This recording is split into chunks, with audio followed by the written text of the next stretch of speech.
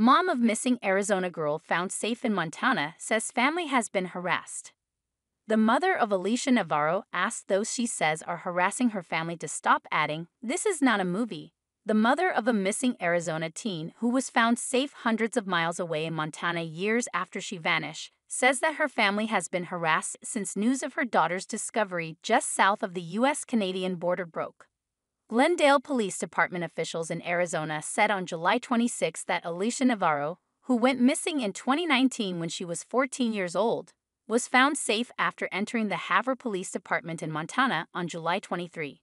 Navarro was described as a high-functioning autistic teen who left home in the middle of the night 4 years ago. She is now 18 years old. "I have been harassed. My family has been attacked all over the internet. The public has gone from trying to help Alicia to doing things like trying to show up to her house and putting her safety in jeopardy," her mother, Jessica Nunez, said in a video posted to Facebook on Sunday. "So I beg you, please, no more TikToks, no more reaching out to Alicia or me with your speculation or questions or assumptions. This is not a movie, this is our life, this is my daughter," she added.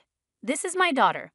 I love her more than anything in the world, and I think I have shown you that," Nunez said.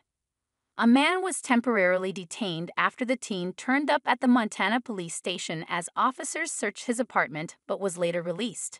Police spokesperson Gina Wynn said that a total of 3 people in Havre have been questioned, adding that investigators are trying to determine what Navarro was doing over the past 4 years and whether there was any crime.